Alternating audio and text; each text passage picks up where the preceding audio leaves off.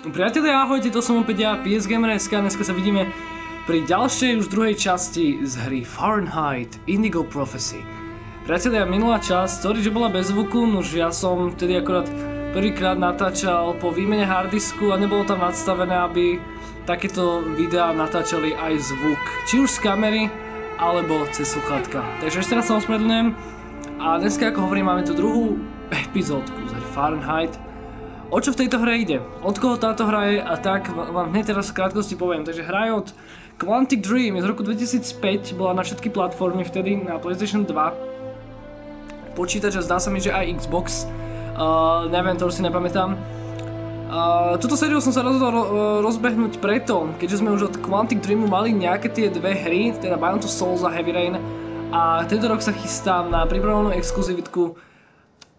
Toto neviem, prečo mi hodilo. Aha, na pripravovanú exkluzivitku s názvom Detroit Become Human a na to sa veľmi teším.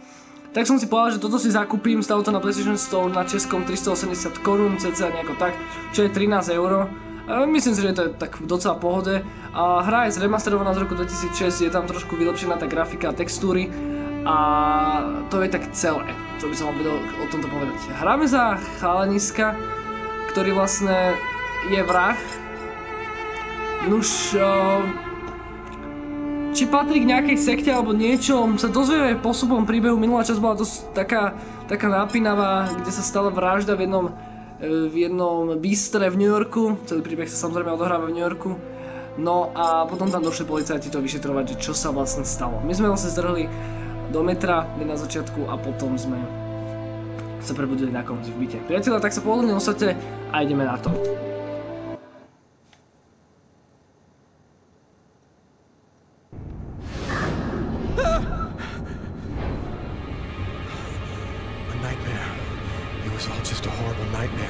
Že nočná mora, že bola to iba hnusná nočná mora, že nikoho som nezabil.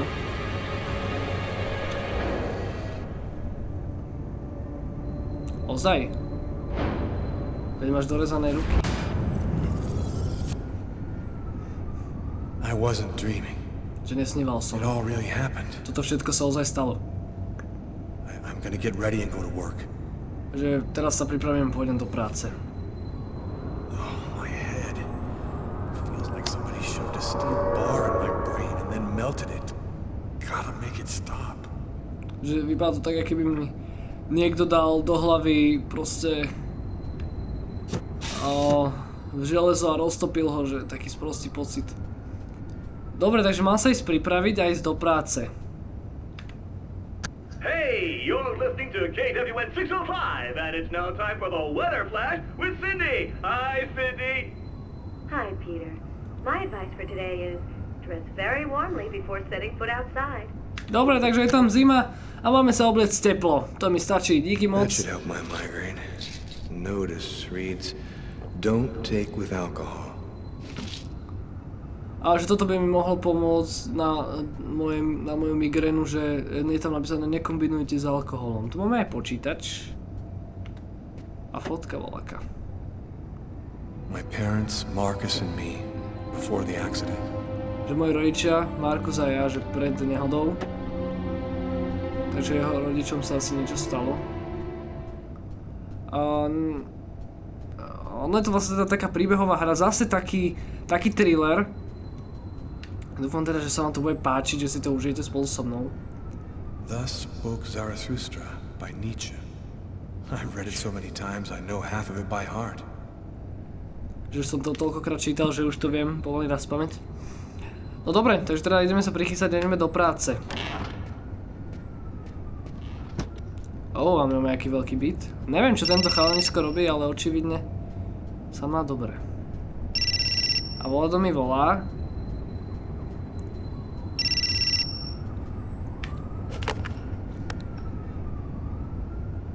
Hello? Lucas, it's good to hear from you. Lukáš, že je dobré, že to počujem. I called to find out if maybe you wanted to go to Mom and Dad's tomb together. And to be honest, I thought it might be a good excuse to get back in touch with you. I need to see you, Marcus. I'm in big trouble. What are you talking about, Lucas? What happened? I can't really talk about it on the telephone. It's serious, Marcus. I'll meet you in half an hour at the park. See you there. Takže vlastne teraz mu volal jeho brat Markus, že teda, že či by sa s ním nešiel pozrieť na hrob ich rodičov, že mohla by to byť dobrá výhovorka, aby teda sa mohli zase stretávať, aby boli v kontakte. On hovorí teda, že je vo veľkých sračkách a že potrebuje pomoc, že nemôže o tom hovoriť cez telefón, že radšej osobne.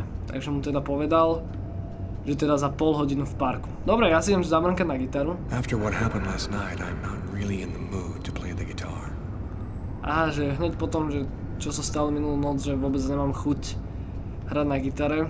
No dobre, toto tiež zavriem. Mňa by ale zaujímalo, čo tento týpek robí, však vypadá to tak, že sa má docela dobré. Máme aj telku, takú peknú. Ukážte v telce. The body of a man was discovered in the restroom of an East End restaurant. Aha, takže už je to aj v telke. Several times with a steak knife, while just yards away, other customers were calmly eating their meals. Investigators are already on the trail of a suspect who fled the scene just before the body was discovered. Police have no other comment for the time being, but stay tuned for updates into this. Aha.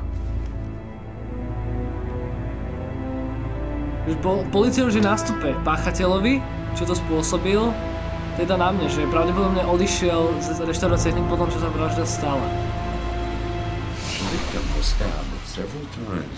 Že obeť bola bodnutá niekoľkokrát stejkovým nožíkom, alebo nožíkom, ktorý sa používa na stejky.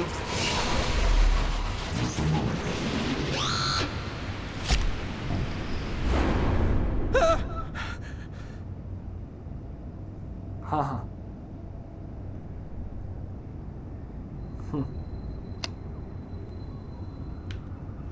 No wow, tak toto bolo dosť také na hovno.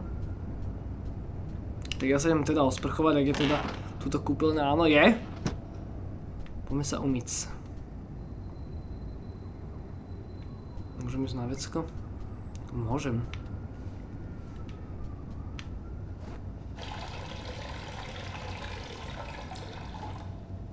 Iha, jak si sa rýchlo vypíšal. Dobre, takže toto mi trošku pomôže, ale stále som vystresovaný, takže si dáme poriadny kúpeľ. A za pol hodinu teda sa máme stretnúť v parku. Pôjdeme sa obliecť a pôjdeme za Markusom do parku. Uvidíme, čo nám povie Markus. A čo sa vlastne všetko ešte odohrá. Čo je v skrínke. Potrebujem asi obväz na, no áno, na tie ruky.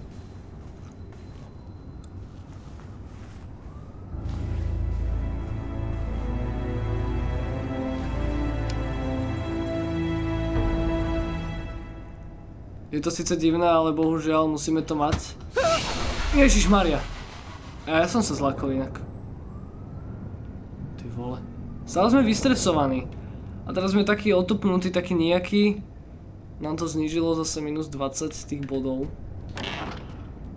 Je to dosť zaujímavé zatiaľ hra, dosť sa mi to ľúbi, no uvidím, jak sa to všetko vyvinie. Lukáš, nemáš tu nejaké pitíčko, že by sme sa aspoň napili? The keys to my apartment. I'll grab them when I'm ready to leave. Že kľúče od môjho apartmentu, že zoberiem ich, až keď budem pripravený. Lukáš, čo je v chladničke? Nič!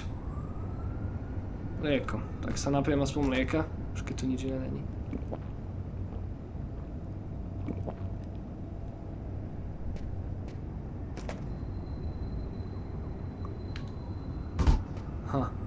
Dom máš pekný, aj no, vlastne byt, ale nič tu nemáš, aj.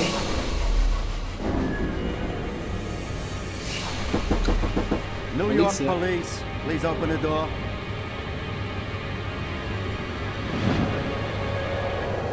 Čo? Jak get ready? These images in my head. I must be losing my mind. Že polícia, otvorte dvere a niečo som nespravil dobre.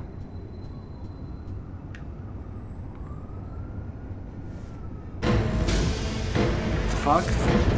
Ja som to mal asi stlačiť, hento, ja vôbec netuším, čo to bolo. policajti mi stoja pri dverách. The clothes that I was wearing last night. Je to oblečenie. I better not leave them there. Je to oblečenie, ktoré som mal minulú noc oblečené, že nemal by som ho tu nehávať. Ale kde ho dám? Do pračky, presne tak, do pračky!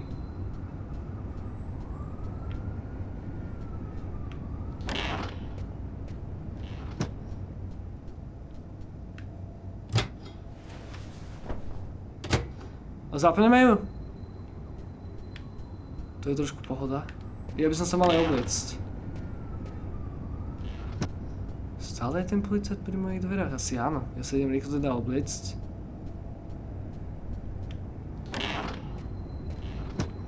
A on kde má skrinu s oblečením? Toť? Nie. Toto vypadá... Nie, to je okno, tuším. A není, to je šatník. Tak sa oblečem.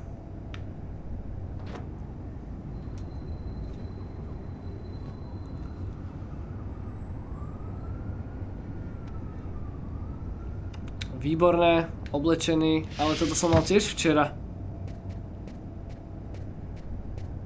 Ale nevadí.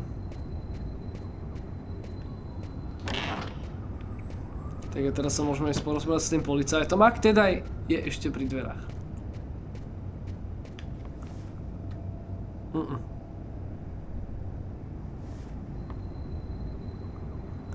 No dobré, my už ale môžeme ísť za tým bratom, mám taký dojem. Do toho parku.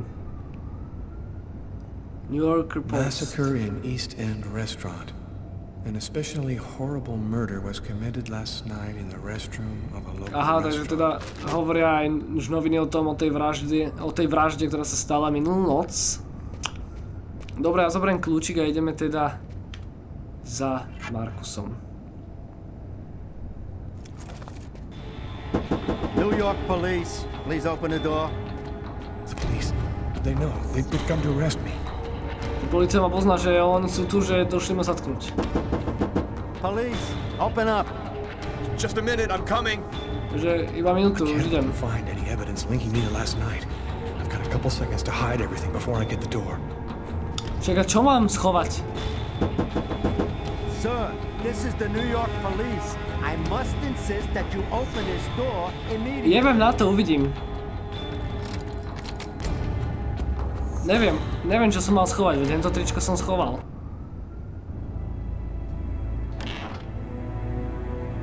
I'm sorry to make you wait like that. I was in the shower. Are you Lucas Kane? Yes. Áno. Mr. Kane, the neighbors heard yelling from your apartment. Is there a problem? Že počuli krík z vášho apartmánu, že... Áno. Oh, yeah, that was me. I cut myself on some broken glass and I freaked out a little. Fortunately, it wasn't a really big deal. Would it be all right if I took a little look around your apartment? Že pohode, ak pozriem. Listen, I promise you, everything's fine. Do you mind if I just go ahead and look around anyway, sir? No, tak dobre. Whatever, go ahead. Že proste iba sa porezal, že trošku ho to vystrašilo, no a...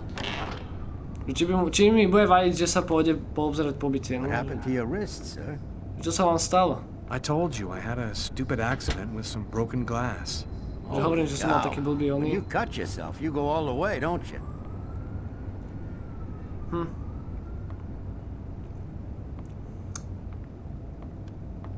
Ale tam je to tričko inak.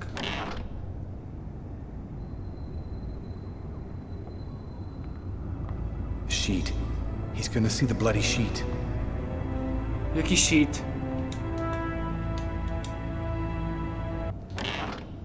Hey, what's this?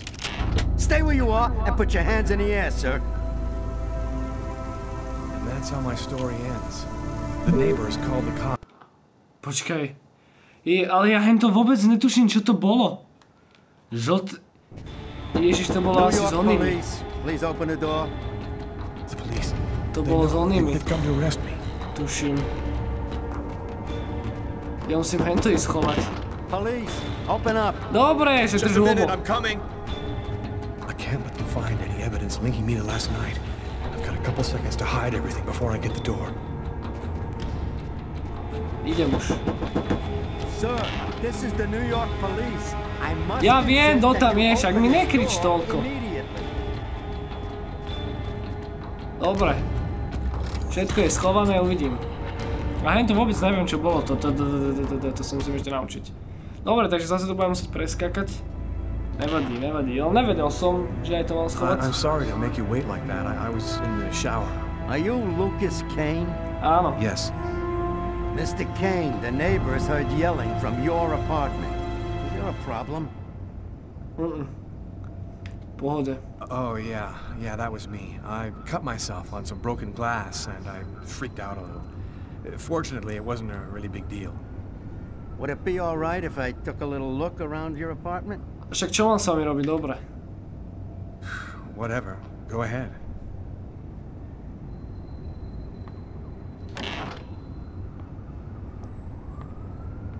What happened to your wrist, sir? Čo sa vám stalo na zápistiach? Hovorím, že to bol iba debilná nehoda s nejakým rozbitým sklom. When you cut yourself, you go all the way, don't you?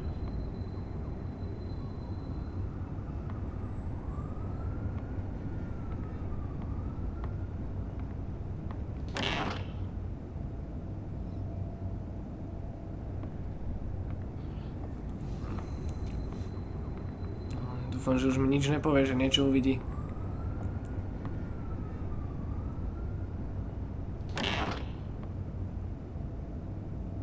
Všetko je v pohode.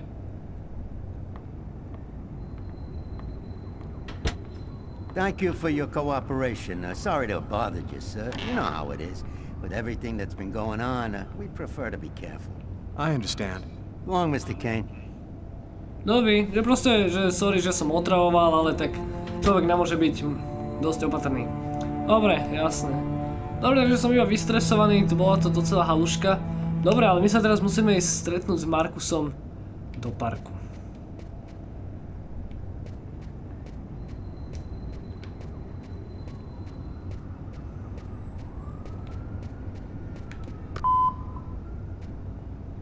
Yesterday, at 7:30 p.m.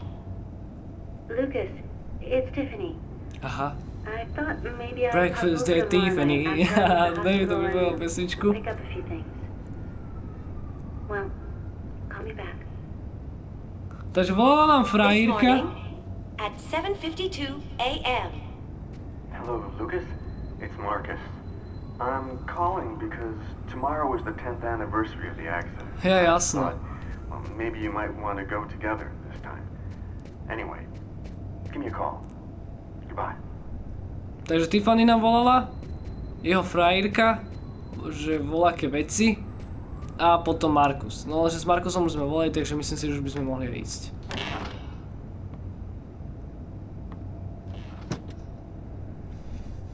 Dnes sa máme stretnúť v parku, takže som zvedavý, čo sa stane.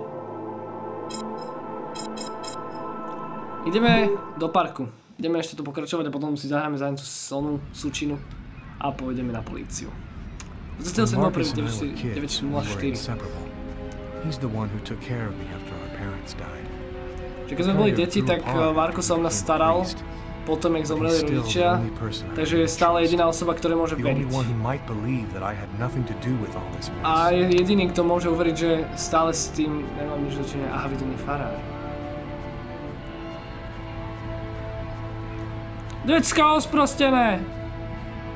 Co tady děláte? I'm happy to see you. I missed you. Been a while. Že som rád, že ťa vidím. Koľko to bolo, že 2 roky? Povedz mi, čo sa stalo. Že zabil som človeka, že stalo sa to minulú noc. Že bolo to ako keby som bol posadnutý, že nejakej onej alebo niečo také. I saw what I was doing, but I was powerless to stop it. My God. I can't believe this, Lucas. Tell me that it wasn't you. You're not capable of something like that. Však ja samozrejme, že... You cut your wrists? Zápiste si si... Však ale... Že preto mi... Pred vraždou, že som sa niečo videl, že ja neviem, vôbec nechápem. This murder? Táto vražda, že ako sa to stalo. After work last night, I stopped at a little diner to get something to eat. I read a book at my table, I think. Že som išiel po robote sa nájsť, čítal som knihu, potom, že si pamätám iba nejakú čiernu dielo alebo niečo také a potom som sa prebudil na záchodoch a jak som sa rezal a že bolo to strašné. Were there any witnesses? Že boli nejakí svedkovia, že niekto to videl? Možno. I got out of the restaurant as best I could. The police still haven't identified me. Že som rýchlo utekol odtiaľ, aby ma polícia neidentifikovala. Who else have you told all of this to? Že do toho iba nikto. Ty si jediná osoba, ktoré môže veriť. There's something else you need to know. To je ešte niečo, čo musí vedieť. Možno to bude blbo. Ale po tej vražde mám nejaké také výpadky, nejaké zjavenie, niečo také. Vízie. While I was doing this horrible thing, I saw something, or jak som robil túto hnusnú vec, že niečo som videl, alebo niekoho, že bol tam niekto s tebou. Nie, bolo to ako nejaká vízia. Bola tam malá dievčina a videl som nejakého chlapika niekde, kde bolo veľa sviečok. Vypočuj, Lukáš, že trošku som sa stratil. Táto celá ten príbeh je nejaký bizarný. Že mu bude asi lepšie, keby si išiel na políciu a povedal tu tam. Že priznaj sa predtým, než ťa nájdu. Myslíš, že polícia tomu uverí, že hodia ma do basy a už nikdy sa nezistí, čo sa stalo? The fact that you have taken a life is a very serious matter. Že to, že si zobral niekomu život, je veľmi vážne. Ja som ti povedal, že som to nevedel, že nikdy ma nepočúva, že po tých rokoch si sa nezmenil. Don't ask me to make a choice between my faith and my brother. I'm not a murderer, Marcus. Že ja som není vrah. On mu povedal, že nevie, čo si má teda vybrať. Medzi ním a medzi osudom. I'll do whatever I can, but I can't do anything that goes against my beliefs. Look, I need to get some answers. Že iba potrebujem nejaké odpovede, že zavolám ti ešte. Here. You need this more than I do. Potrebuješ to viac než ja. You know that I don't believe in all that. Vieš, že ja k tomu neverím, ale no dobre. Thanks. A za to sme dostali aj trofej, že from death comes life. A zvýšilo mi to ešte aj život.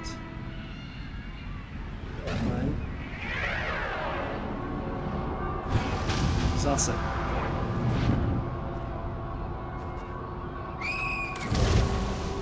A to fuck.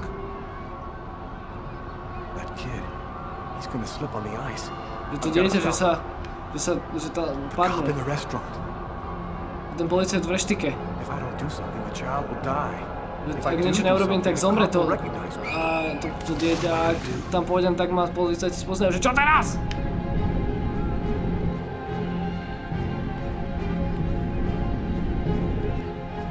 Prečo sa mi otáča kamera? Dobre, už som skočil do vody, musím zachrániť to decko, ja som veľmi dobrý človek, ja mám dobré srdečko, ja ho zachránim. There he is. He's lost consciousness. Quick, I've got to go back up before I run out of air.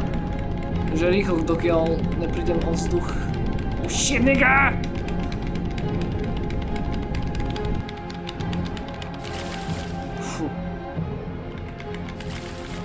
Rýchlo, lebo zmrzneme všetci, jak sme tu.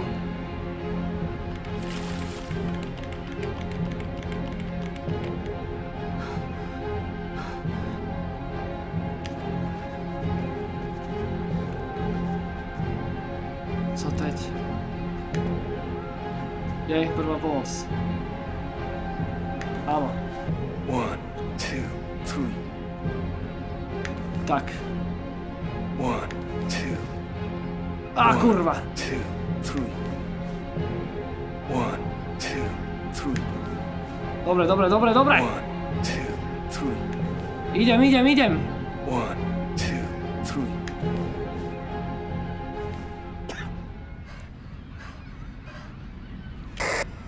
Patrol 324. Kid just fell into the water. Send an ambulance. To the rescue! Zachránil som dieťa! Wow, dostali sme ďalšiu trofej. Že potopil sa do tej mrazivej vody a zachránil to dieťa. Ten policajt ma spoznal, že vieme, že je to ťažké, aby som sa priznal, že given one back.